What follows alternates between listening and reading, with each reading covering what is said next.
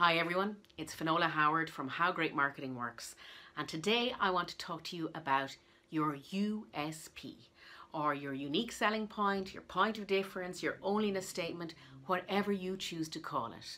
Just know you have to find it first, okay? Now the process of finding your unique selling point, or your USP, but let's just call it USP for now, is starts usually internally, starts with sitting down and reflecting, and that self-awareness piece, which is about really getting to know your strengths, your weaknesses, but also really pivotally, it's about understanding your reason for being, your mission, your purpose for your business. The problem that I see here is people often stop there. The next step has to be taken.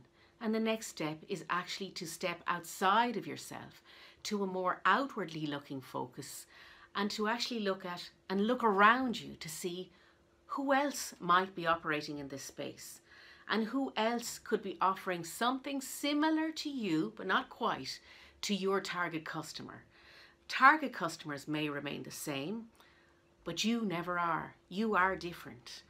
And the only way to discover your point of difference is to step out and look around you.